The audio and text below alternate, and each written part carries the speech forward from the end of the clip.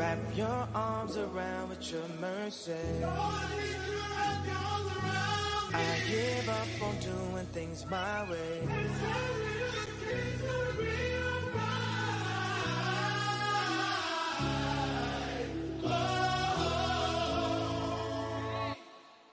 When you say give me a ring, you really meant a ring, huh? Turned out to be more than just a fling, huh? 3 hours to get back from Palm Springs, huh? Who you know spent an hour in Walgreens, huh? You know you'll always be my favorite prom queen. Even when we in dad shoes and mom jeans. Too many complaints made it hard for me to think. Would you shut up? I can't hear myself drink. We used to do the freak like 7 days a week. It's the best collab since Taco Bell and KFC. Talk to me nicely, don't come at me loud. You had a Benz of 16, I could barely afford an Audi. How you gonna try to say sometimes it's not about me? Man, I don't know what I would do without me. Billionaire sport, step up to the court. They rented a room, we bought the resort. God got me, baby, God got the children. The devil run the playground, but God on the building. Time when silence a luxury.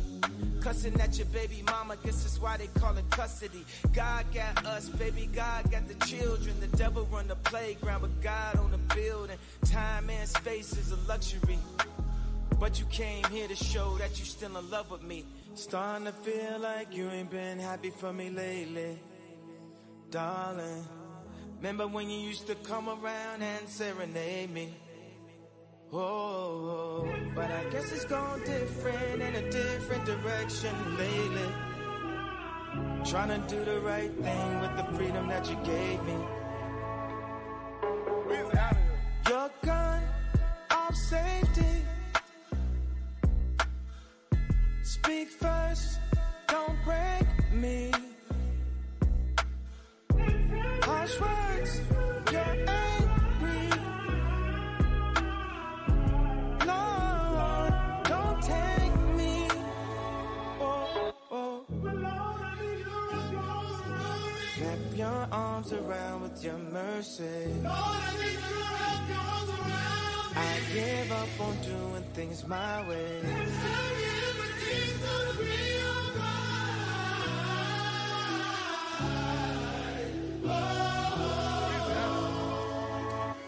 Solitary confinement. I didn't even think it was a book when I started. The Lord provoked me to just write as I was going through the experience. And so what I was thinking during this writing, I was crying, I was laughing, I was scared, I was confident, I was encouraged, I was discouraged. All of that poured out of my soul onto the pages of this book. And so people oftentimes say, well, you know, Quan, what was it like in there? You know, what were you going through? What was you thinking? This book is that. Off the grid, his transparency, his vulnerability, his relatableness. This book is not just for adults, it's for young people too.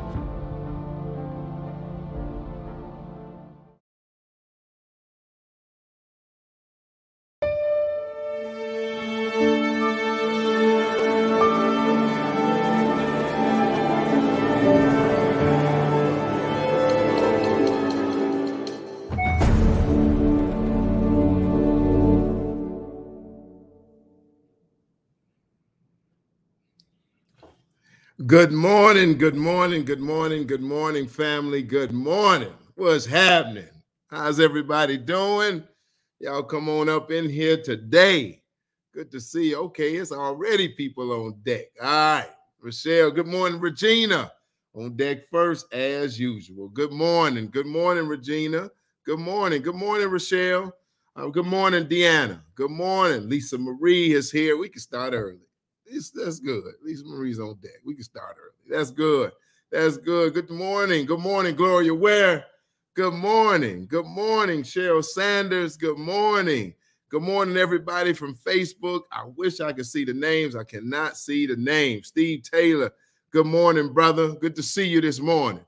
Stephanie Jones. Good morning. Big Ed. What's up, baby? Good morning, brother. Good morning. Hey, Leticia Maria. Hey, baby. Good morning. Good morning. Good morning, everybody. Y'all come on in. Katrina, good morning. Good morning. Cheyanta. I like that. Cheyanta, good morning. Good morning. All right, everybody. Good morning. We're going to have a great Bible study this morning. we're going to talk about when religion meets relationship. Yeah, what happens in that confrontation, that engagement, when religion meets relationship? Yeah, we're going to talk about it today. All right. Well, y'all come on in. We know we always give our people a chance to put their feet on the side of the bed in the morning. Yeah, not y'all that's already at work, that's already in the car, that's already moving and grooving up. You've already handled the kids. You've already done your thing. You've already worked out. Not y'all. We're talking about the people who are putting their feet on the side of the bed this morning. Those people, we waiting on them. We give them 7 minutes. Yeah, 7. We give them a hard 7. Deborah, good to see you this morning. Everybody come on in. Good morning, Apostle Lee. Good morning, sir. My main man. Good morning. Good morning, everybody. Good morning. So that's good. That's good. Now I can go. I got to get myself together. Apostle Lee is here. So let me get myself together and all this kind of stuff. I really don't have nothing here today. No notes today. We're going to see what the Holy Spirit going to do today. Is that all right? Is that all right? When religion, I got my scripture going to be up on the screen. I got you covered. I always have you covered with the scripture. They're telling me again, remember, don't forget to like and share this message. Subscribe to our YouTube channel.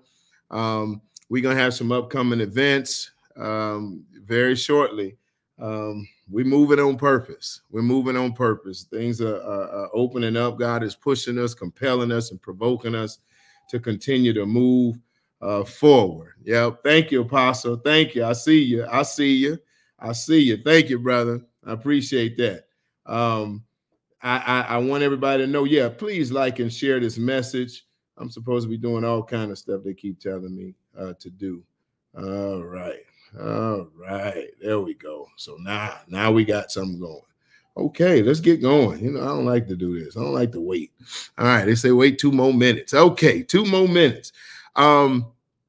What's been happening? Let me just tell everybody. Everybody's been sending me questions on the social media.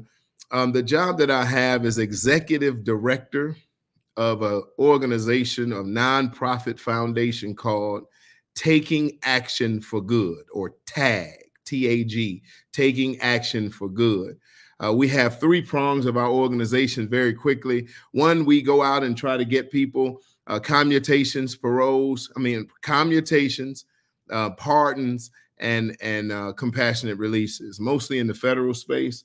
Alice has done some great work in building relationships in the state government space. And so she's starting to move in that space very well. Bishop Battle, good morning. Good morning. Akila, good morning. Good morning.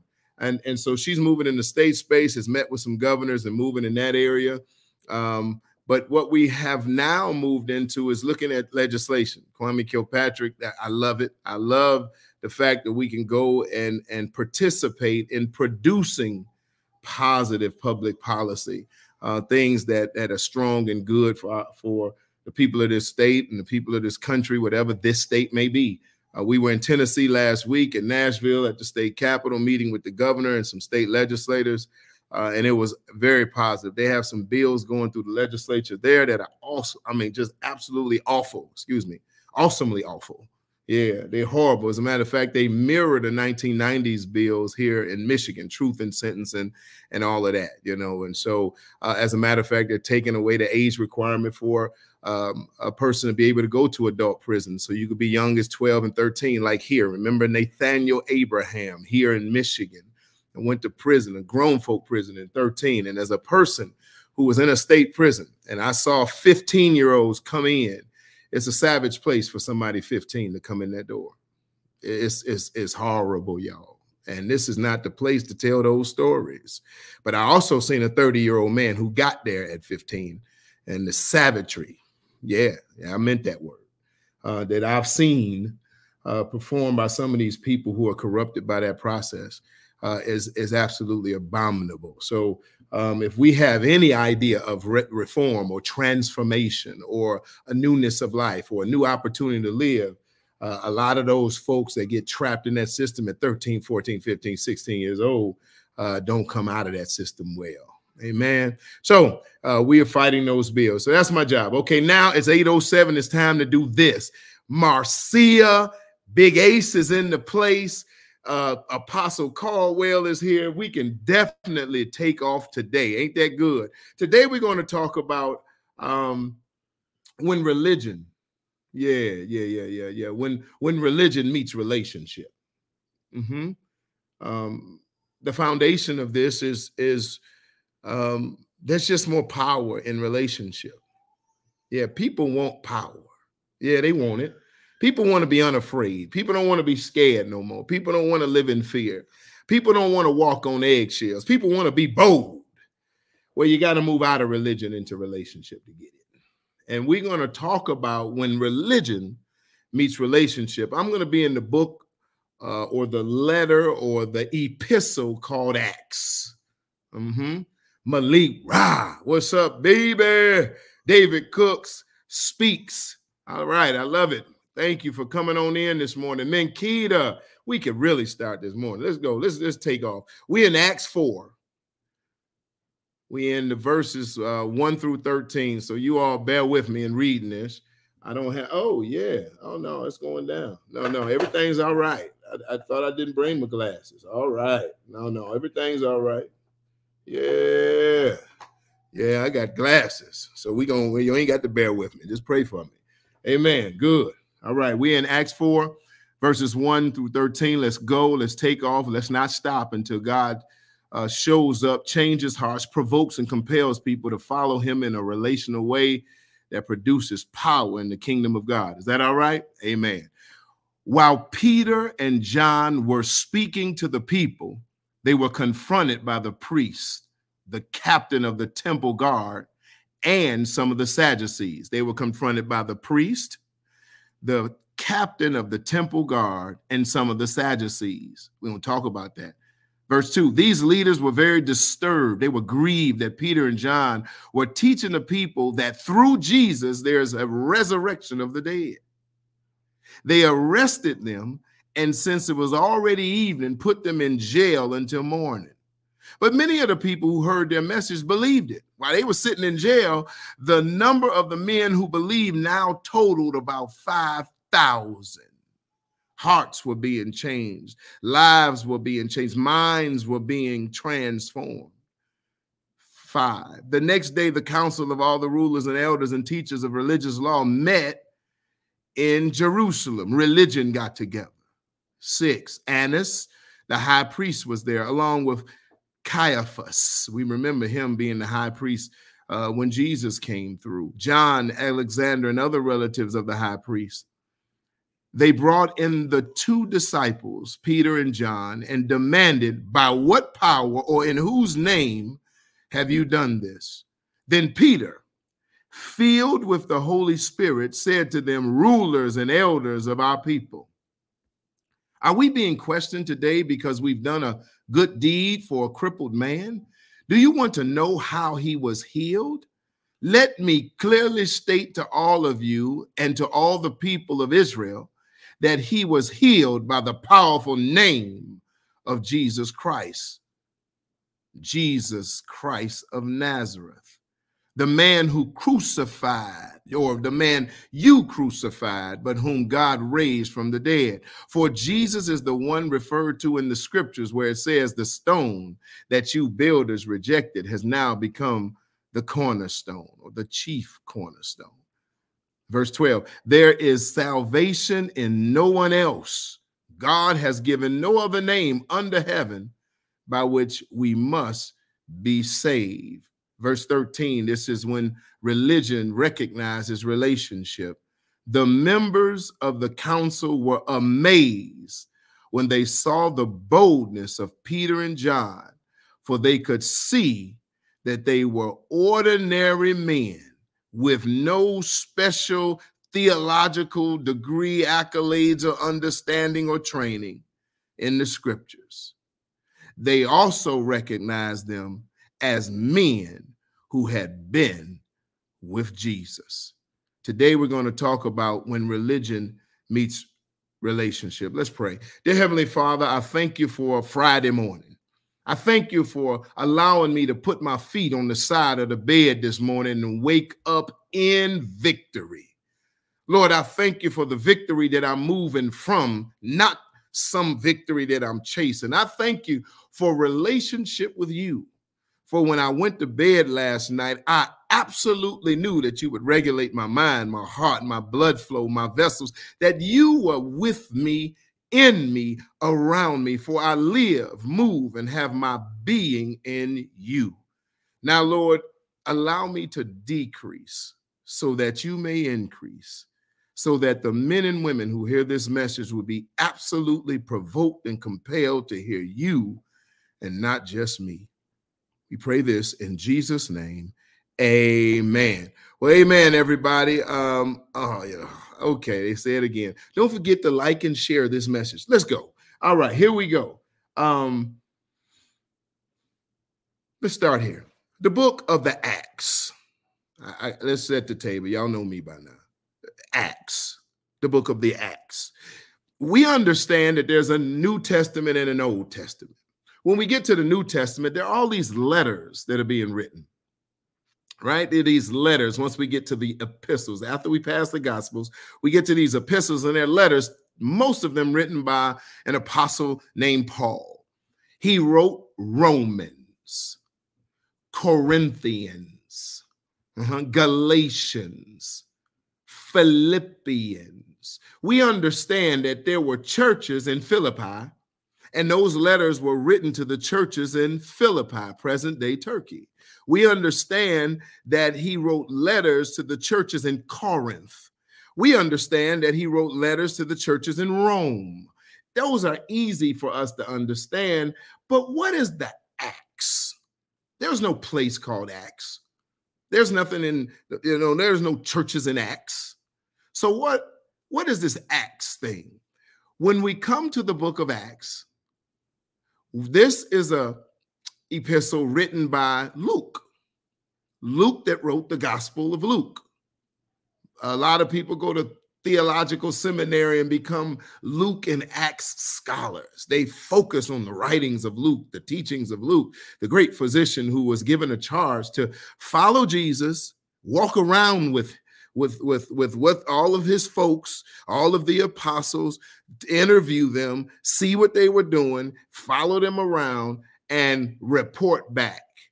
This book of Acts is the Acts of the apostles. It's Luke writing about what was going on with the apostles, what was going on with them as they move forward after Jesus's death. So it's the Acts of the apostles, and we're soon about to learn it's also the Acts of the Holy Spirit. As they moved, lived, had their being in Christ, the Holy Spirit had its day. Acts 1. What happened in Acts 1? Acts 1, the resurrected Christ was on the scene. He was there. He came to those disciples. They had been all saddened and everything. He had just died. Remember in the end of John, he had to go get Peter, restore him, bring him back in. And now he put them all in one room and he taught them for 40 days. Good morning, everybody.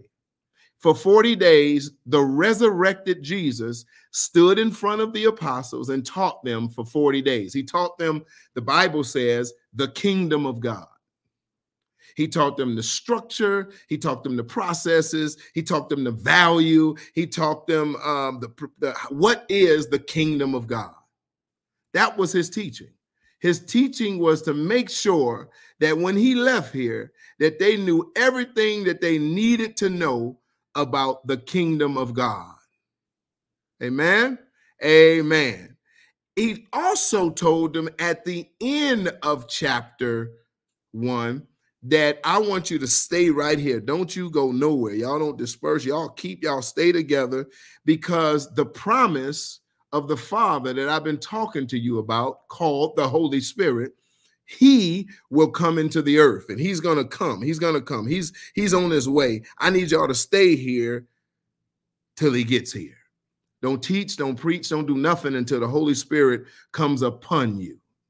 He told him that. And then after that, go on ahead, go to Jerusalem, Judea, go out to the Odyssey, go everywhere, but wait here chapter 2 opens with the famous scripture that you've heard preached by pastors all over the world. That they, you know, if you grew up in a church, in a Pentecostal church, there was lots of hollering and screaming and running in this scripture. When they were all in one place on one accord, suddenly there was a sound, a sound from heaven that came. Right? Remember, it was the inauguration of the Holy Spirit at Pentecost. 50 days. Yeah, 50 days after Passover. The Jewish community celebrated this big feast. That feast became Pentecost, 50 days after the brutal crucifixion of the Lamb from God. We celebrated Pentecost, foreshadowing the Christ to come. Everything in the Old Testament is a type and shadow of the Christ to come. The lamb that was slain and the blood put on the doorpost, and so that the death angel would pass over that house. So all of the first sons were saved from the edict put down by God, and that all of those who didn't have the blood of the lamb would be slain. Those of us who have received Jesus as our Lord and our Savior, we also were died with him in the blood that he shed. I now have protection from the death angel. He passes over me. He passed over me in prison. He passed over me in my shame. He passed over me in my adultery. He passed over me in my wickedness. He passed over me in my lying spirit. He passed over me. And then yet I was also raised with him to new life. Amen. I could preach it. I'm telling you, I could do it. I can do it. I ain't gonna do it here. So what we're doing is we're in Acts 2 now with the inauguration of the Holy Spirit, the sound from heaven. It was like tongues of fire. People started speaking in other languages. People were able to understand each other. This person was Greek. That person was Cyrenian. This person was from somewhere else. They were speaking in their own language, but they were able to understand one another. What is this? And Peter, Peter, the apostle, the disciple who was just denying Jesus, shaky, flaky Peter, who said, I'm through with all of this. It's been one. I'm going fishing. God restored him through Jesus Christ. He came and he said, hey, feed my sheep. Yeah, remember that? Remember we said, go get the disciples and Peter. I got something for Peter to do. Peter is here at Acts 2. He stands up and he preaches the inaugural sermon of the Holy Spirit. These are not drunk as you suppose, but this is that which was prophet. Y'all know the scripture, right? By the prophet Joel. He talked about that. Then he went right at him. And 3,000 people joined the church that day. And then we move right into Acts 3 when the church now is born. Remember, God came to Moses in Exodus. Thank you, Holy Spirit. Remember, the children of Israel wouldn't go to the mountain of God, Mount Sinai. Remember, it was burning with fire and it was real scary. And even if an animal touched it, it would die. And Moses was bold enough to go and meet God, but the children of Israel wouldn't go. So he had to be the mediator. Oh, there it is, between God and man. He was the Old Testament mediator, and he went to the mountain to talk to God. But now God is sitting on a new mountain called the church. And he's coming down off the fire and tongues, all this kind of stuff. And now we have a mediator between God and man, the man, Jesus Christ. But now we have access by faith in him through to God. And so now it's not a mountain that you can't touch. Yeah. It's the heavenly Jerusalem. It was the Hebrews 12. Thank you, Lord. All right. So let's just keep going. I don't want to, let's not get overly thick. We had Acts 3. In Acts 3, we start seeing the true acts of the apostles.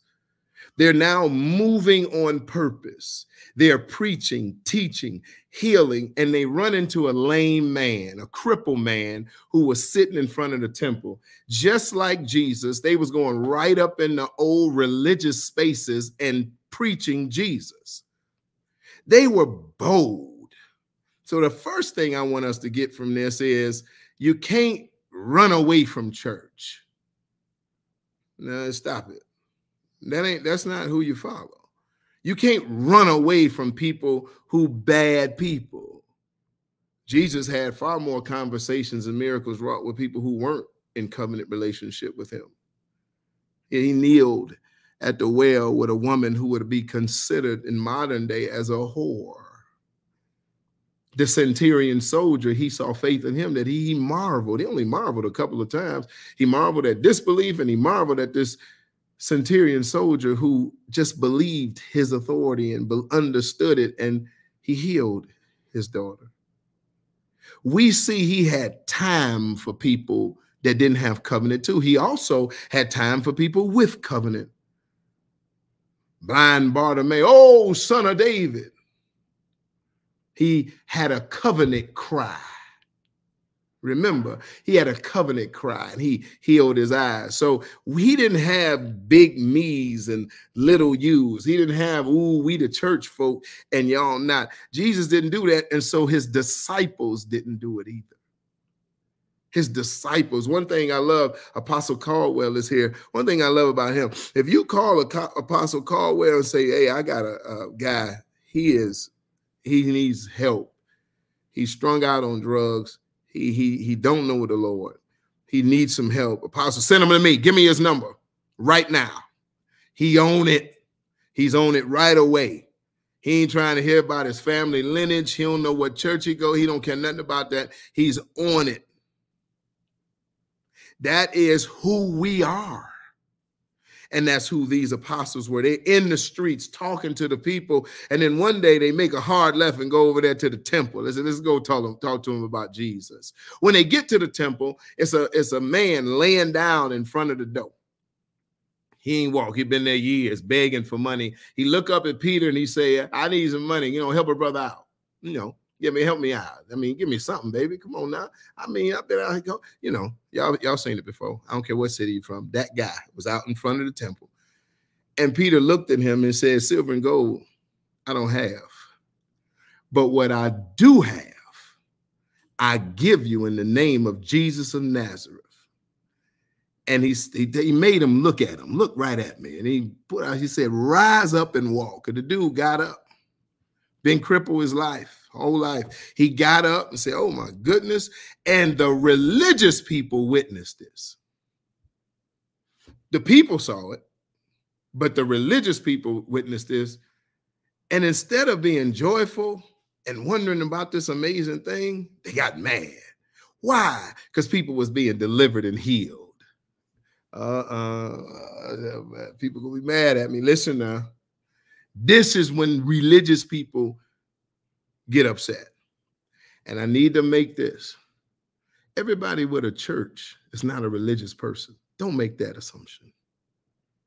Everybody that has a church building and they actually doing the work of the ministry inside a building, don't accuse them of being religious.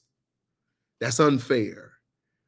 We seeing all these Instagram things and all of this stuff. And even I saw one of the gospel artists mention that it's just all whacked and the church is whacked and all this kind of stuff. The Church of Jesus Christ could never be whacked. Never.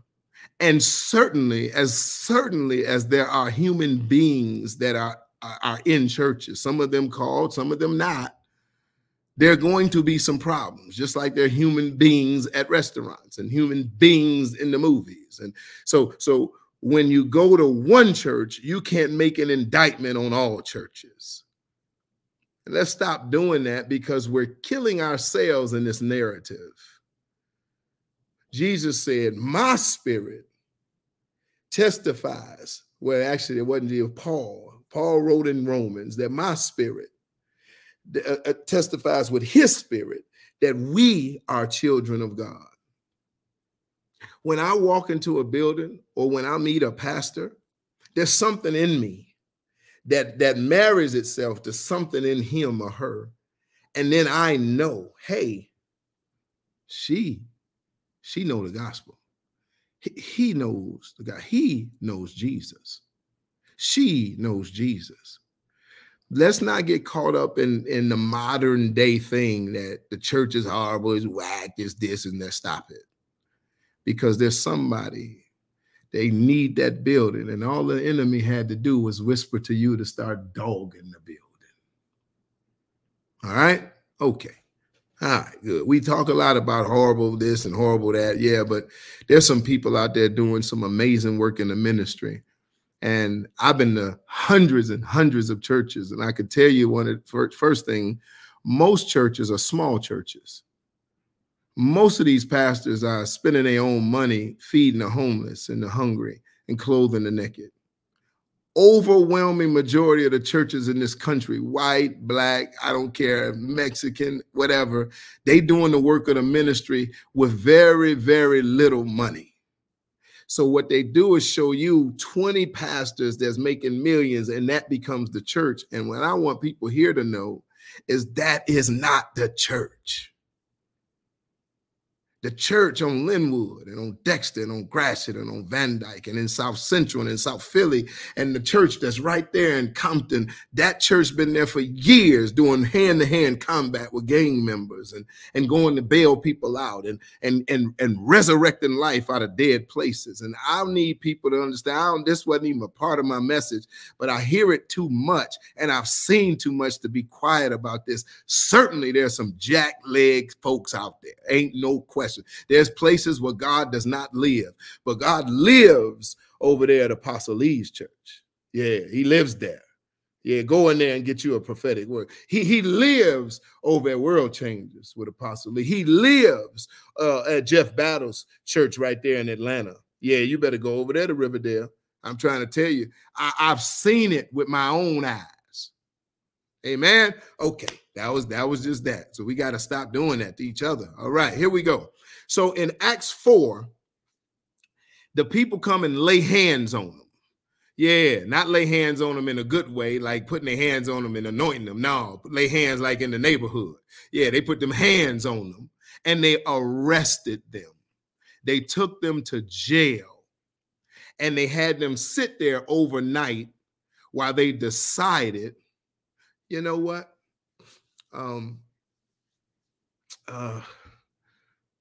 We should kill these boys.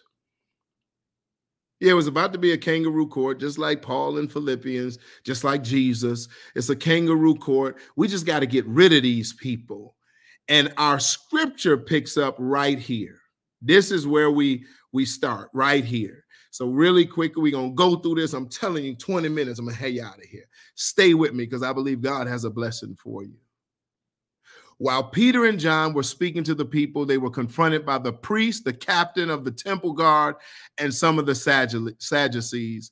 These leaders were very disturbed that Peter and John were teaching the people that through Jesus Christ, there's resurrection of the dead. First of all, we got to look at who came on the scene. The priest, I'm talking about the reverends in the church. Yeah, in the temple. Yeah, the religious folks, Pharisees, the guys who ran, the rabbis, the priests. They came out there and said, what are you doing out here? Preaching this Jesus crap. These were the same people who just 60 days ago or something, we got to understand time periods. They're now moving on purpose after spending 40 days with the resurrected Jesus, waiting 10 more for the Holy Spirit to show up. They're now moving on purpose. Jesus was just crucified a couple of months ago. This is not a long time ago. These were the very same people who were persecuting him. Remember, they're in Jerusalem.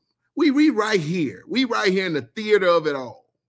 This is not later chapters in the Acts where they were moving all over the European world and Paul went on into Turkey and all that. We still in Jerusalem. This is just 2 months. These were the very same people that locked Jesus up. These were the same people who believed that when we kill him, his disciples going to scatter, because that's what the word said. It said that they scattered. It also said in John that a whole great deal of them, they followed him no more. They were watching people leave this Jesus. And after they terrorize him, brutalize him. After they had his guts hanging out, Isaiah said his ventricles were hanging out. After they put these large stakes in his wrist and his feet, after they beat him unmercifully with the cat o' nine tails, after they hung him on the cross and he was bleeding and he was dying and he hung his head and died. After all of that, these people at a temple in our neighborhood preaching Jesus. You got to get this. The priests were there, but also the head of the temple guard. That's a Roman appointed position. That's a Gentile. So the Jews and Gentiles loped up. Yeah, just like they do with you. Yeah, that's why nobody like you on your job. Oh, you talk about Jesus way too much. You're getting on everybody's nerves. Yeah, not just the church folk in there. The religious people mad at you. Yeah, they don't want to hear nothing else from you. The Gentiles, folk that don't know God, they mad at you too. And then you got these other believing religious people called Sadducees. They don't believe in the spirit life. They don't believe nothing happens after that. Ain't no resurrection from the dead. So I don't even know why they was mad. Why would you be mad? They out there preaching Jesus and the resurrection. They should be like, man, these people fools. But I tell you, people cannot agree with you, think you're crazy, and still not like you. They still want you off the scene. Why? Because you're speaking truth. When you're talking truth, lies hate you. Lies in religious form, lies in the worldly form, and lies in these special kind of sects of religion. They all hate you. What is truth? The better question is, who is truth? Jesus said, I am truth. We always say, I am the way, the truth, and life. We say that all the time. No, I am the way. Stop right there. How do we get there? What's the way? I am the way. I am the truth. I am the life. Now listen, you are going to have haters. And the reason I'm spending time here is because the only way that you can operate in this relationship, and this has been preaching and teaching for me this week. Good morning, Unc. Good morning, Michelle. Good morning, Steve. This has been preaching and teaching for me this week. You can't do this without being bold.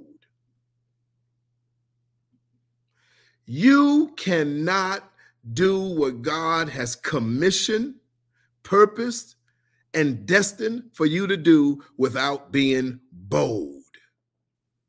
And yes, you're going to look crazy sometimes. Yes, you're going to look weird sometimes. You know what it's like to have a 28-year sentence and telling everybody you'll be out in 7? From the 3rd year you got in, the Lord told me I'm getting out of here in the 7th year. Everybody in the prison knew it. They came to the chapel. I preached it. I taught it. I told people. I sat down, talked to, asked the Lord. Ask him. He'll tell you what it is. You know, they was whispering all over me. I know. The old man, I know, I get it. They was telling you, they was talking, he was nuts. Dude done lost his mind. He gonna do that time. Hey, people tell me, you gonna do that time. I would laugh, yeah. You know, you're gonna look weird sometimes. All of us, and this I'm preaching to me, y'all, all of us that are afraid of looking different, afraid of what people might think, there's no way we can operate boldly in this calling. So the first thing you got to settle in your mind, I got to be bold. And here's the problem. And I'm going to move quickly through after this. I need you to hit this point. Most of you were bold when you really were crazy and didn't have a covenant. I used to go on TV and say, you can't beat me. Crazy. Come to Christ and get soft. You turn into a straight cream puff. Oh, but that's not the Jesus we serve. That's not these disciples who are the foundation of this ministry. These people were bold. Do you know that when they was on the way to the temple to preach, they absolutely knew and had settled in their mind that we might die for this?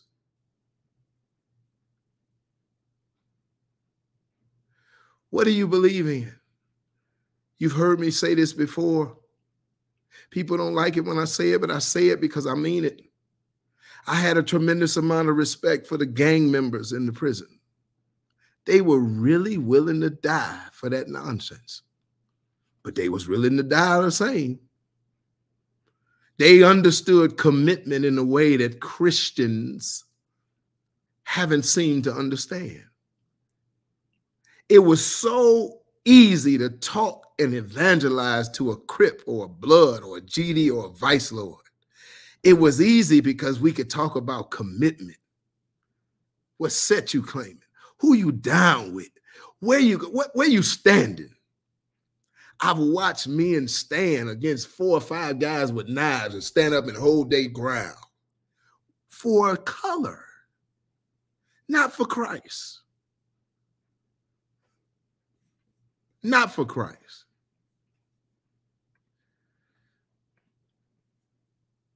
See, we got a hater on here. That's awesome. We ain't had that. That's good.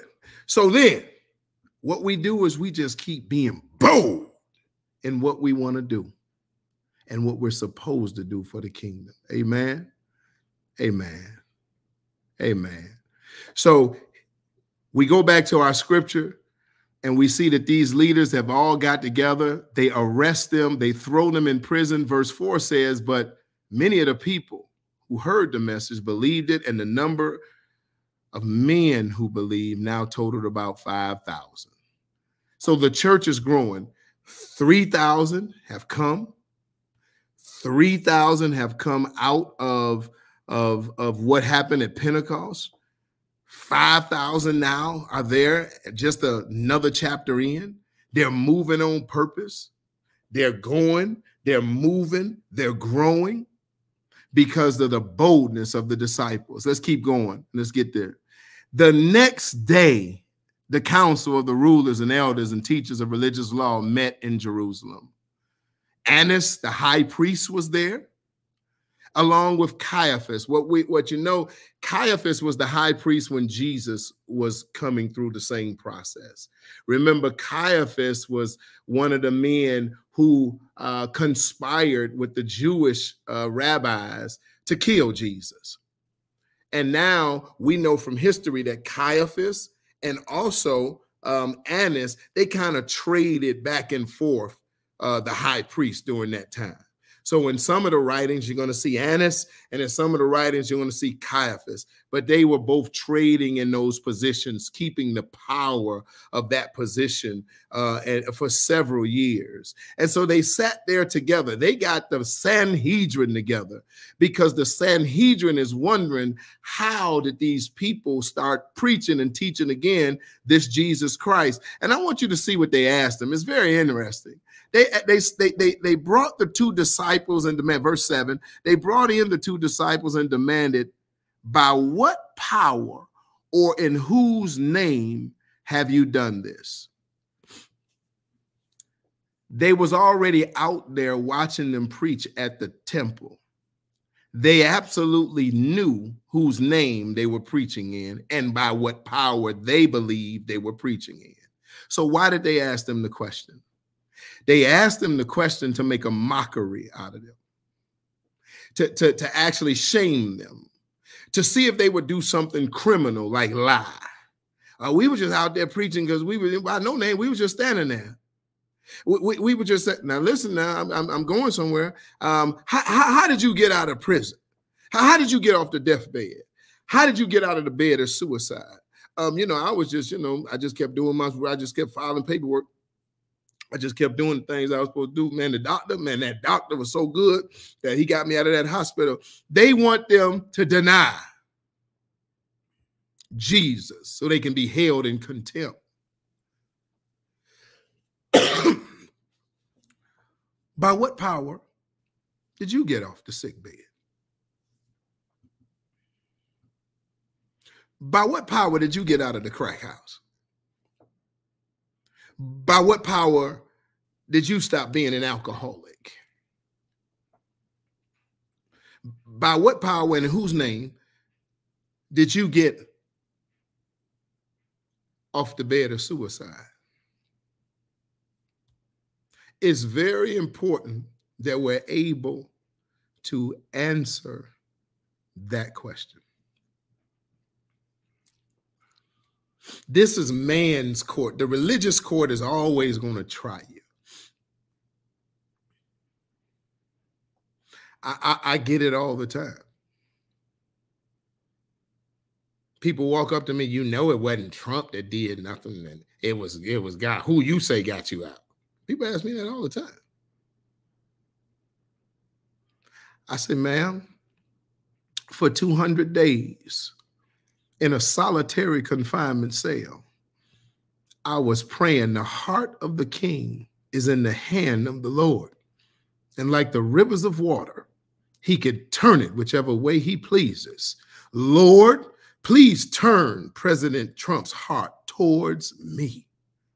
You got to understand, ma'am, I've never met President Trump. I've never talked to him. I didn't know anybody in his cabinet, but I knew the king. And the Bible says that the king can turn hearts. The Bible said that a man's gift makes room for him before great men. So I just believe that the king, when he breathed his word, he remembered that I would also believe him.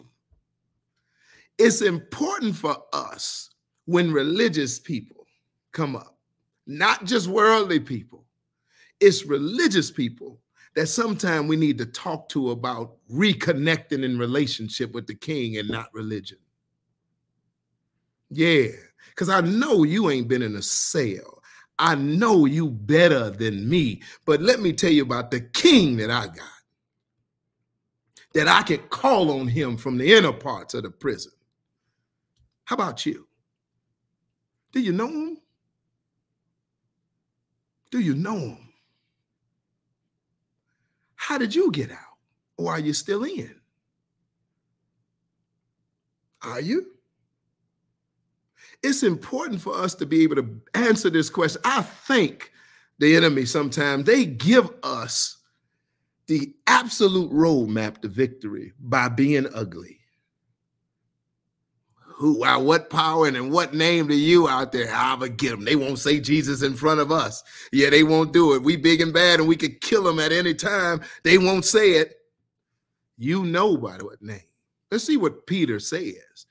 Peter says, filled with the Holy Spirit. So this wasn't the Peter that was shaky flaky. It was another man. That's what he said about Caleb. He got another spirit. Yeah. Are we being questioned today because we've done a good deed for a crippled man? Do you want to know how he was healed? Let me clearly state to all of you and to all the people of Israel that he was healed by the powerful name of Jesus Christ of Nazareth, the man you crucified, but whom God raised from the dead. Stop right there. Shaky flaky Peter got another spirit. We saw the boldness in Peter in his crazy life. Why? We saw him cut off the ear of somebody coming to put their hands on Jesus. And in the very next scene, we saw him denying Jesus. Just like us, we are absolutely bold in one moment and then absolutely fear in another. So don't dog Peter unless you look in the mirror. This is one of those moments that he needed something else. And he was working, walking, and operating in the Spirit of God. And when he stood up, it was another spirit speaking through him. Okay, come here, Jesus. Do not think about, rehearse, talk about what you will say in that moment, but the Holy Spirit will give you utterance. There are some moments in life where he must speak through you. Let him lead you. Don't rehearse. If I ever go to court, this is what I'm going to say. If they ever ask me, no, don't do it. Oh, Kwame, you could really speak good. How you do that? Yeah, there are techniques and tactics to doing public speaking, but sometimes you just got to let the Holy Spirit use you. Amen. Amen. Let's keep going. All right. For Jesus is the one who is referred to in the scriptures where it says the stone that you builders rejected has become the chief cornerstone. That's in Psalms 118:22. I love, the writers of the New Testament didn't have a New Testament. The writers of the New Testament used the Old Testament to have the revelation of Jesus, which is why the last few weeks we've been in the Old Testament. We're coming back to the New Testament now. But if you don't understand how profound the Old Testament is, the didactic teaching and learning and the ability to see Christ in scriptures. Okay, Ruth had a kinsman redeemer. Oh, I get it. That's Christ. Oh, you had to bring a lamb without spot or blemish. Oh, that's Christ. Oh, when the priest went behind the veil and there was the mercy seat and the Ark of the Covenant. Oh, you got to see Christ in everything. And when the revelation came to these Old Testament prophets, teachers, apostles, and disciples, they shared it with the world. And we now have more revelation because we're looking from the other side of the cross, just like these people in the Acts were. Amen. Hey, Deidre, you keep believing. You keep believing. Amen. All right, number 12 or verse 12. There is salvation in no one else. Peter's still talking. God has given no other name under heaven by which we must be saved. Here's the part where we get iffy. This is it. We've come to the place. Peter makes a bold declaration of exclusivity. Peter says, there is no other name under heaven by which mankind shall be saved. I can't call on no other name. Now, here's where the breakdown happened, because every religion claims exclusivity. I used to marvel at the boldness of the Muslims, not just in prison, but outside of prison. The boldness and the discipline when they did what they did, they carried it on their sleeve, on their shirts, on their chest. I marveled at the 5%ers, always evangelizing, make us on the screen of the planet Earth, father civilization, God of the universe, make it make sense, make it make science, mathematics. I marveled at how they approach people and talk to them about it. I marveled at the GDs. I marveled at the GDs in the midst of Crips and Mexican Mafia and all the different gangs. They represented their set. I'm going somewhere. They didn't try to merge in with everybody else. Yeah, they ain't try to do that. You couldn't wear no colors in the joint. You just had to recognize them by the set they was claiming. But we, as followers of Jesus Christ, are typically not that bold. And what turned me off about people who were in church and stuff back in the day was the lack of boldness. They presented Jesus as this soft, kind of androgynous looking skinny figure. He was always weak. He had the long hair, and he was always dying. He was always dying. Or he was sitting at the Last Supper and he was just peaceful. I didn't read for myself. So I couldn't understand how this big old black dude from Linwood and the Boulevard that played basketball and football and you know, went out and I wanted to conquer the world.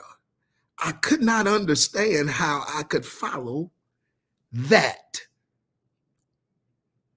And it wasn't until I was locked in a prison cell that I actually was able to dive in the scriptures for myself, and the author of the scriptures start talking to me.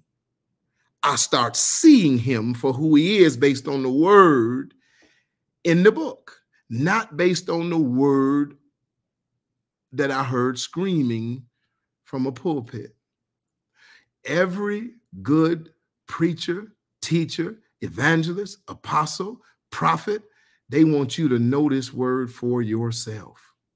As a matter of fact, if you receive a prophetic word, it should land on something inside of you. It's very important that you know him for yourself. Why do you stand up for your mama? You know her. Why, if somebody come in and try to get your wife, that's your baby. No, that's my wife. You epignosis her. There's an intimate knowledge. It's not a gnosis. It's not a pantsing thing. It's not something that just know. Okay, all right. Do you know? Hey, y'all know Mike Duggan in Detroit? Yeah, I know him. He the mayor. Yeah, I know Mike Duggan. No, I ain't talking about that. No, I'm talking about like you know your wife, your son, your daughter. I'm talking about like you know your husband. It's an epignosis, not just gnosis. There's an intimacy in the relationship. There's a protection you receive and give. There's something that forces you to speak up. There's something that makes you shout, leave him alone. Don't touch him.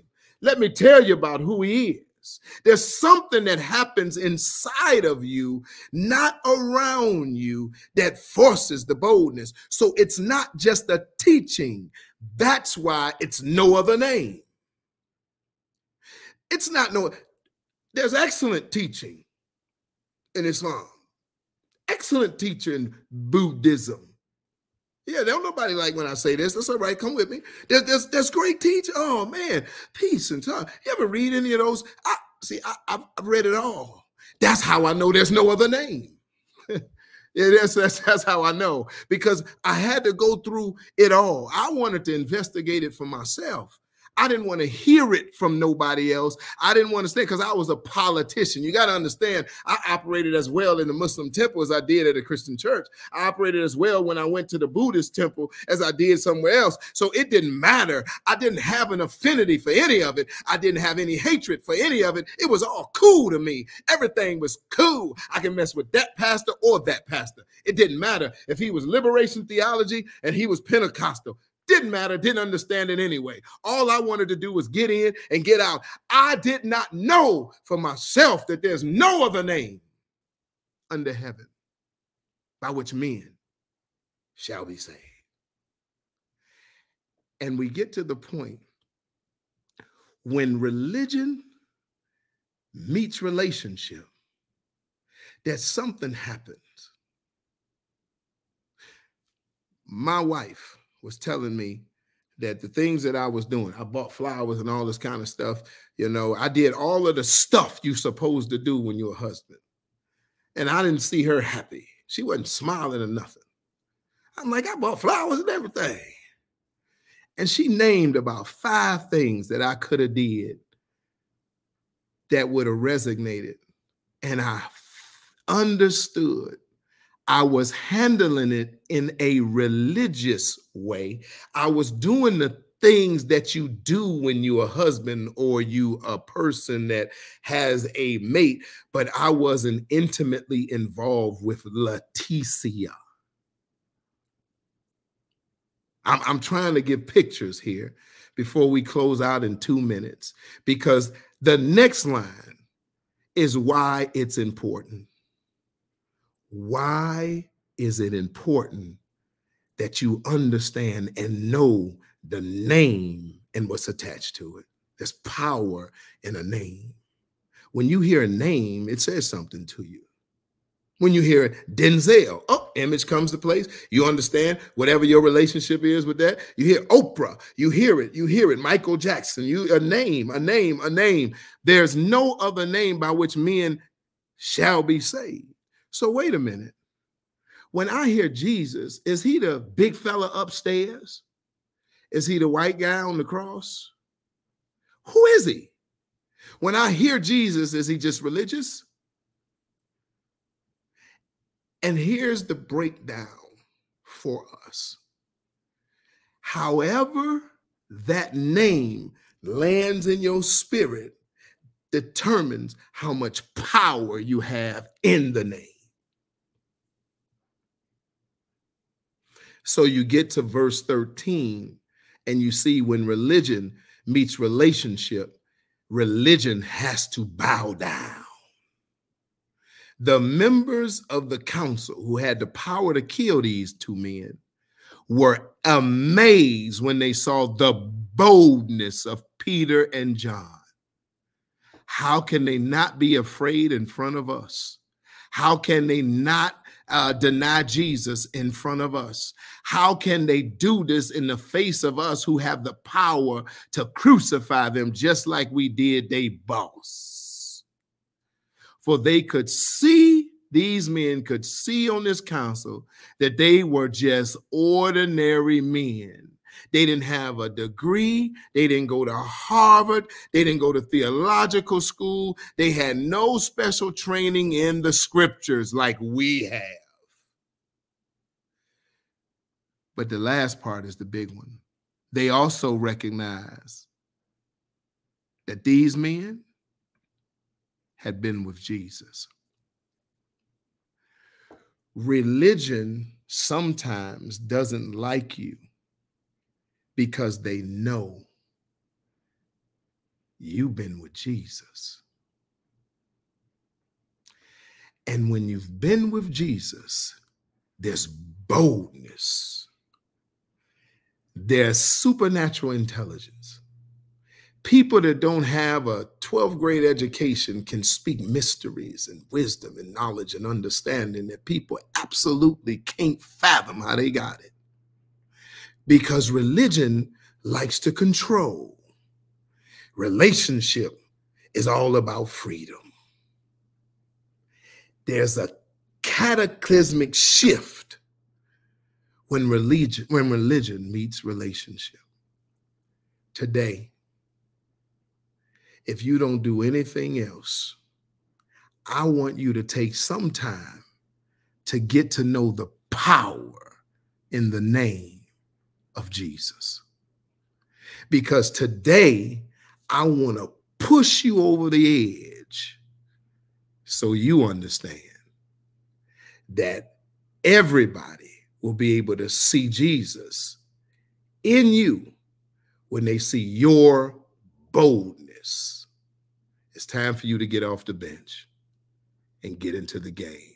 And right now, we need the relationship-driven soldiers on the field. Amen.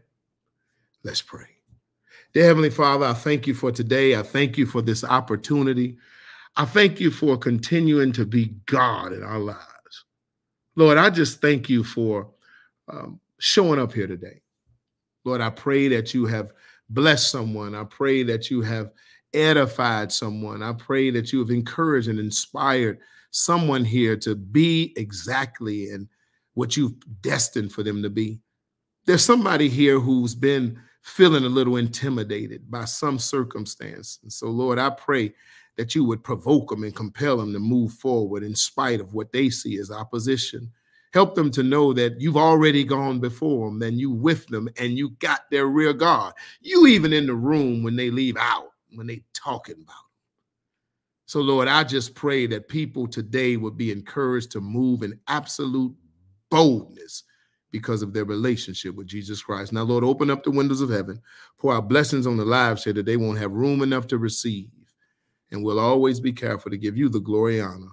In Jesus' name, amen.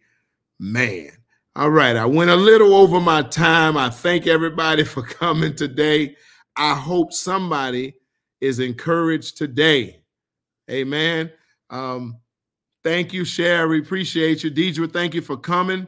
Everybody on Facebook, thank you so much for stopping by today. I truly appreciate you. I can't see the names. Darnell, good to see you, brother. Align with Christ, good to see you. All right. You can support our ministry at Cash App, Movemental 120, Move and Mental, one word, Movemental 120 on Cash App, or Zelle, Movemental120@gmail.com. Movemental together 120@gmail. Listen, 120, what is that? That's January 20th. That's the year that I walked out of the physical prison and into the next part of purpose and destiny that God has for me. And so that's why it's there. Amen, everybody. Thanks for coming. Have a wonderful weekend. If you're somewhere warm, get on outside. If you're somewhere cold, go outside anyway. All right? Yeah, don't even worry about it. All right, love y'all. Good to see everybody. Erlene, good to see you. Cuz, Abdullah Akbar Ali, good to see you, man.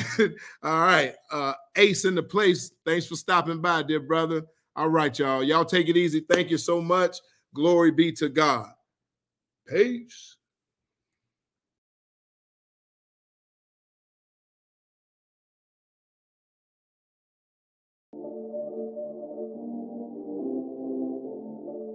Merlot. Shades. Warfare. Fight night. About to make the devil go night-night. The red and the J's like brake lights. 98 mic when I take flight. I done turned up, I was turned down. Used to get swept in the first round. Only 2 steps, what it's like now. Billie Jean might wear a turn round. This ain't just it for me. I ripped the kingdom and I spit it lyrically. Got revelation and had an epiphany. That's when it blew like I got it from Tiffany's. Yeah, I'm just a vessel. Built on the rock so I win when I wrestle. You still ain't killing, my father won't let you. GGG human at 33 special. Yeah, don't got a college degree. Honestly, God show me favor when I'm making moves. So it ain't hard as it seems. Once he decided to promote you, he breaking the rules. What's meant for me is for me. Life hit me with a denial, I'm playing it cool. That's cause the promise in me. He wiped up my biggest blemish and made it anew. Loose my shackles. Freedom matters. Loose my shackles. Freedom matters. Can't spend my whole life in bondage. On point just like T. Thomas. So lost, but I knew you'd find me. And all your perfect timing. Loose my shackles. Freedom matters. Loose my shackles. Freedom matters. Can't spend my whole life in bondage. On point just like T. Thomas. So lost, but I knew you'd find me. And all your perfect timing. Loose my shackles. Kill my ego. Just like Moses. Free my people. I'm revved up off the scripture. I done took my eyes off the pictures. Cause what it seemed is just temporary. Plus it wasn't my sin to carry. I done jumped off the porch. Piece that came off the leash. About to go back to back with heat like when Brian came out the east. Sheesh. I done lockpicked the handcuffs. I got both fake the man up. I see black boys with hands up. We need backbone to stand up.